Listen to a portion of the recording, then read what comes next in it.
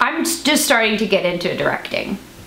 But I think what I enjoy about it is that because I am an actress, I understand what it feels like to become someone else and to authentically feel something.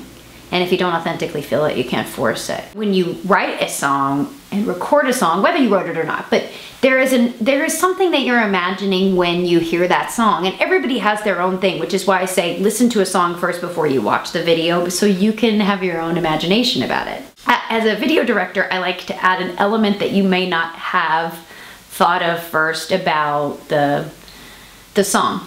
To add a different element, or maybe what the song didn't say. As a director, if the artist is a very much a part of their music video, you actually really can get you can understand much more about an artist from their music video and how they interpret their own music and interpret themselves. Like you think about Lady Gaga and what she does, or even Taylor Swift and how she kind of conceptualizes her music videos and the stories that she tells. Where that artist's imagination goes, which is why I feel that intrinsically as an artist, I may actually be a better video maker because I like to see the stories.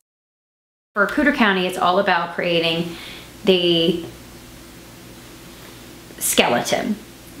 And then we kind of fill in the other aspects of the body of the work, you know, the flesh and muscles. It's a lot of improv. Are you serving soup tonight? I am. It's delicious. It's possum stew. It's got corn, 3 cups of talcum powder, 4 possum's tails. It's got, let's see, 4 cans of cream corn, so it's chunky. It's got 1 can of tomato rice soup. It's got cream of broccoli, cream of mushroom. It's got dumplings in it. It's got 1 can of chicken chowder, cream of chicken soup, cream of chicken broth. It's possum stew. It's all about steering and trusting the people who work for you. That's the biggest thing that I never really knew that directors did. Encourage and trust.